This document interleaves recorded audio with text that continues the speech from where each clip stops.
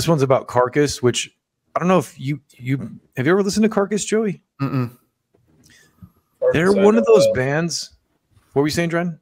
Carcass, I know well. That's all I said. Yeah. I feel like they're such an underrated heavy band. They have 2 records I love, Swan Song and Heartwork. And I mean, their newer stuff is good too, but like they're one of those bands that has been so consistent and consistently heavy, and it's like really good guitar stuff. Like the guitar work is really incredible. Is this like black metal stuff or? Hold on, let me pull up their Wikipedia because I don't know what it's like. Death. It's hard to. So here's the thing about them: they have deathy vocals, but the guitar work is more like classic rock almost. It's hard to explain. It's like. So let's see. It's just in their Wikipedia. It says they're an extreme metal band, English extreme metal band. So the genre set on Wikipedia says death metal, melodic death metal, grindcore. So it says here. Oh, okay. Here we go. Carcass are regarded as pioneers of the grindcore and melodic death metal genre. They're also described. I was going to say melodic death metal is what I know them for. Earliest and most important of the new generation of grindcore and death metal bands. Their early work was also tagged as splatter death metal and hard gore on account of their morbid lyrics. When it starts getting to all these fucking genre names, I just don't care. I'm just listening to Tomorrow Belongs to Nobody by Carcass from 1996. Yeah. And you're right. Like the guitar is like really groovy and stuff. And then there's this like extreme vocal kind of thing on top.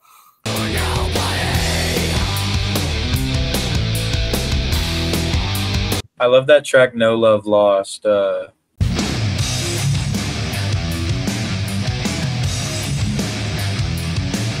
forget which album it is. And then I think they have another song off that. What's that one where like there's like that face in the sky? You know? Oh, that's Swan Song. Like, yeah, it has like the wings. That song, Black Star. Black Star of the night. Black Star burning bright. Yeah. Oh, that's the album I was checking out. That's a good song. That's a great one. Rotting in the Free World. Keep on rotting.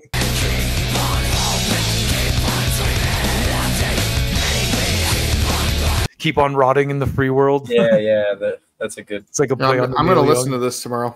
Yeah, dude, you might dig them.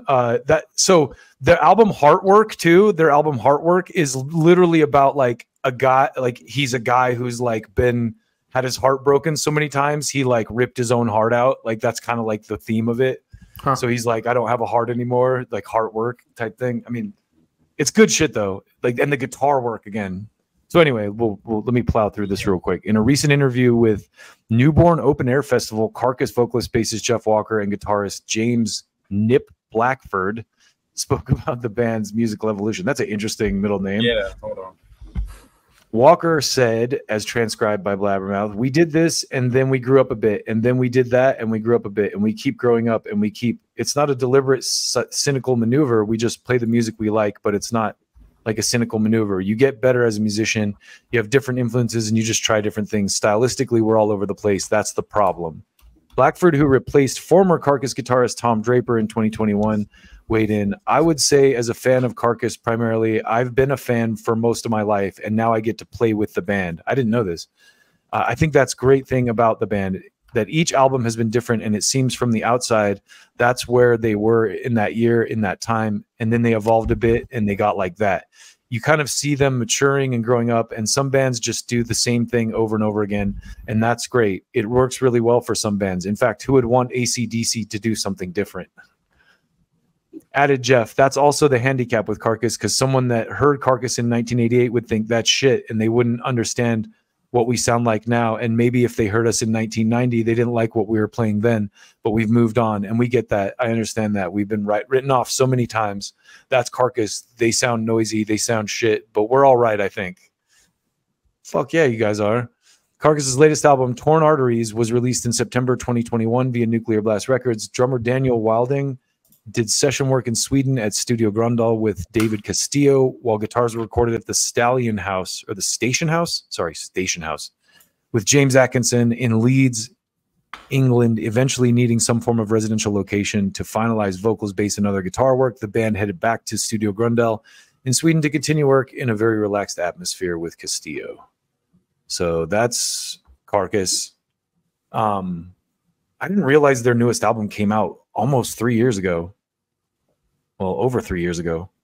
But yeah, the headline was we're constantly written off. And I think that's accurate because they're a band that like no one, I don't even think about Carcass that much. And when I do, I'm like, fuck yeah, Carcass rules. Are they a 3-piece? I don't think so. I think they're 4. I think they have 2 guitar players. Yeah.